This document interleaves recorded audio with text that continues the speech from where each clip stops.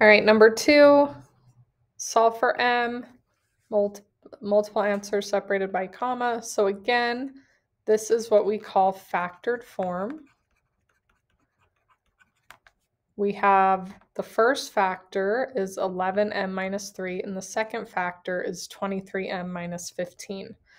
So when you're in factored form, you always want the equal 0. That's really important because we can set each factor equal to 0. We have to have it equal 0. If it's not equal 0, we're going to have to multiply it out and solve, but this one's equal 0, so we're good. And now we're going to solve each equation. So I want m by itself. That's the goal. So I'm going to add 3 to both sides. Divide both sides by 11. So m equals 3 over 11.